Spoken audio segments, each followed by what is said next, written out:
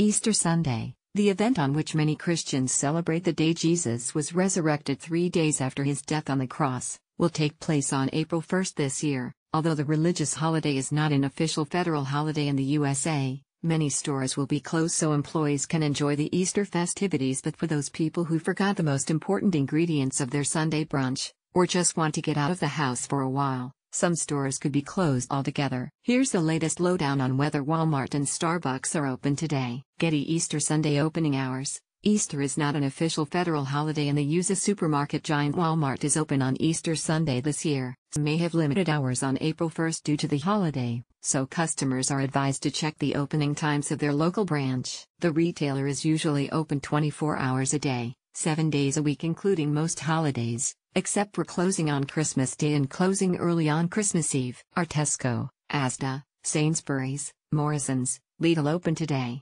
Getty Easter opening hours. Is Walmart open on Easter? Getty Easter opening hours. Starbucks will be open as Easter diners can also expect nearly all casual dining and fast food chain restaurants to be open as well as Walmart, including Starbucks. Some Starbucks branches may have special holiday hours.